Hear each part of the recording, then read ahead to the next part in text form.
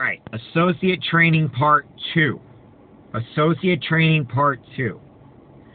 Now, I just did a few websites. That's fine. There's a whole lot more where that comes from. However, your main stuff is going to be in online.legalshield.com. All right? Your web address for whatever your web address is www.legalshield.com/HUB/ my personal is Jeffrey W. Jansen. Yours will be whatever you made your email to be. Okay? And that's your email. I will go more into the emails later on.